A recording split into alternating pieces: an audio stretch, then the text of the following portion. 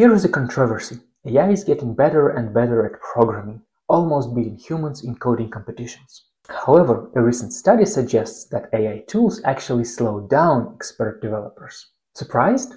Let's see what's what.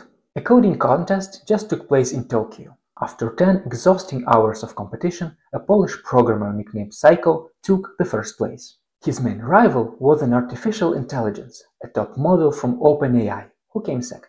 The man barely slept. The AI didn't even blink once. This might be one of the last times a human wins in such a contest. Remember IBM's Deep Blue beating the world champion Garry Kasparov in chess in 1997? And then, in 2016, DeepMind's AlphaGo defeating world champion Lee Sedol at the game of Go? Yes, the history is repeating itself. AI is catching up very fast. 2 years ago, AI could only solve 4% of coding problems. Now it can handle more than 70%.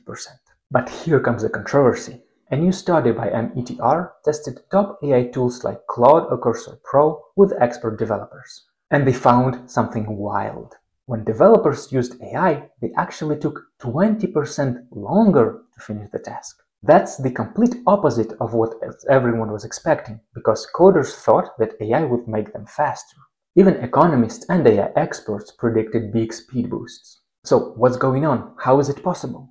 Make sure to hit the subscribe button and I'll talk about it in the next episode.